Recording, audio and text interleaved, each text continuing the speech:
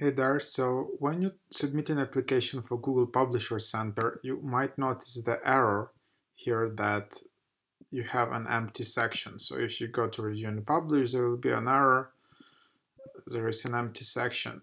I was able to solve it with the help of this plugin, which is called GN Publisher, Google News Publisher for WordPress.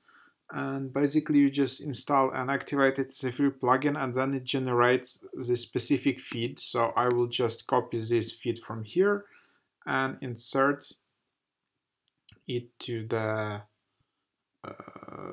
publisher center. Then I just click refresh here, and I need to wait like I waited like 5 minutes, and then click save, click refresh, wait 5 minutes, and then articles will start populating. And after that, this error should disappear. So that's how you should solve it for WordPress. So this is the plugin, and I just found it also here because a lot of people are asking it.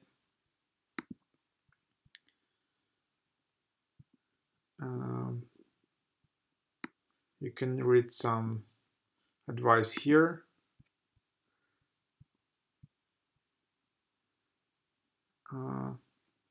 So that is that. Also, you need to enter these settings. So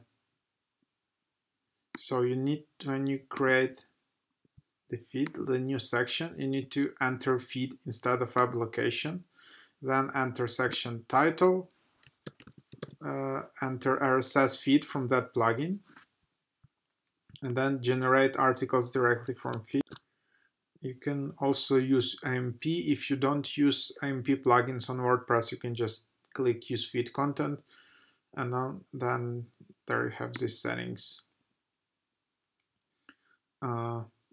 So that's that. Also, you need to make sure to verify your RSS feed.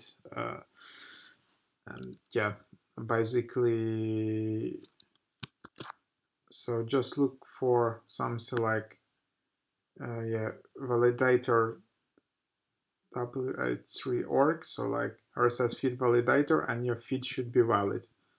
And yeah, so hope some of this advice will help you.